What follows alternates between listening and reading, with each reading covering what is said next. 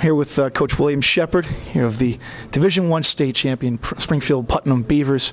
Coach, first of all, how does this feel winning the first state title in school history? It's amazing. I'm just so happy for the kids and all the hard work they put in, and then to see the fruits of their labor. Because just so many things we had to overcome back home in Springfield, and them never giving up, just believing in the coaching staff, just leadership from the kids, from K1 Bynum, the leadership he displayed, this communication they had all throughout the game, never giving up, just overcoming adversity. What we teach, just outstanding to watch, outstanding for kids to achieve their goals, outstanding. Just to carry them out throughout life. This is just going to be so wonderful for some of these kids, the situations they're coming from back home, for them to build on this. When they're going out to the real world, and if a door is slammed in their face, they know they can move on because of this. That's just outstanding, outstanding. Yeah. This is the first time in about a decade that Western Mass has gone back-to-back as Division I state champs. Obviously, your biggest rival is Central, winning it last year here. What does this title mean, not just for you guys, not just for your program going forward, but for the city of Springfield? Oh, it's for the city of Springfield. As you can see, they showed up for us tonight, and it was so nice to see that Springfield comes out and want to see something positive. Because we've had some negative things going on back in the city, some shootings and murders, things that just kids just tired of hearing and seeing. And just to have this positive thing, people come around this positive energy, and the young people that haven't reached high school yet can know that there's positive things out there. I can stay away from the nonsense, and I can do the right thing. And these young, how they look up to these, I tell these guys, it's bigger than us now. We want to set forth a place where young people could come in and succeed, and you guys are a big part of that. And they believed in us all year, just outstanding. And for them to see their goals come true, ecstatic. I mean, these kids, what more can I say? They've just been outstanding all year. The game itself, one of the biggest advantages, I think, was you were able to leak out continuously on possessions, and they were never really able to adjust. How much pride do you guys take in conditioning, and do you feel like you had any sort of advantage here tonight with the conditioning?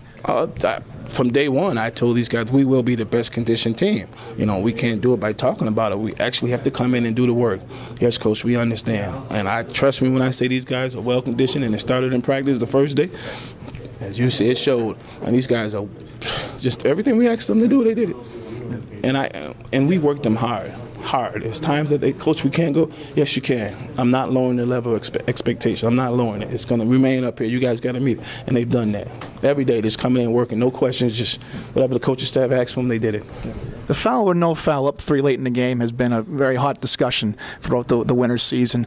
I understand you just like to let them roll out, try to be a hero there in a situation and play percentages?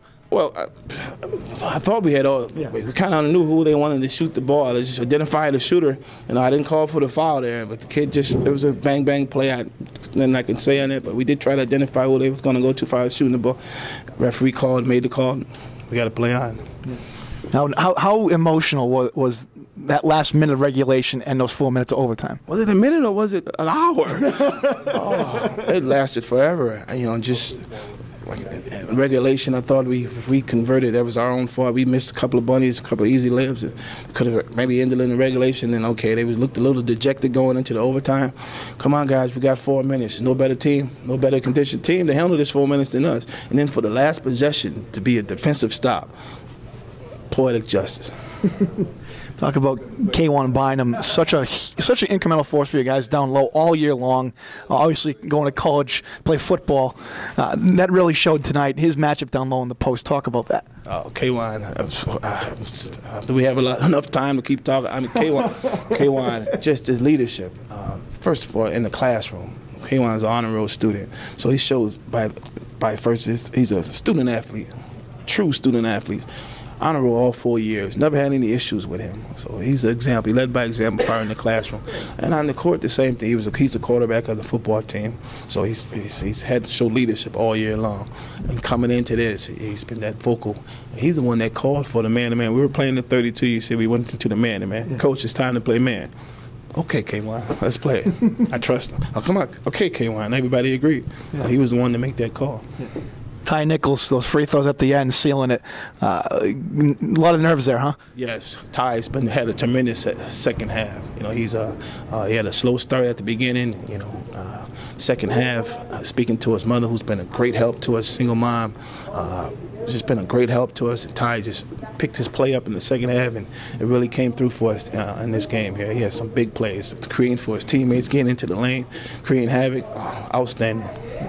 Going back to the city pride, you mentioned a little about the violence and what some of the kids have to go through every day. What kind of reception do you expect when you get back to Springfield tonight? This is going to be huge. This is going to be huge because Beaver Nation will be there waiting for us. Beaver Nation will be there waiting for us. It's everybody. I had so many calls. I had to turn my phone off. Everybody, okay, Coach, congratulations at this point, but you got one more. You're not done yet. Please bring it back for us. Please bring. And I'm happy to say we're bringing it back to them. Springfield is going to be live tonight.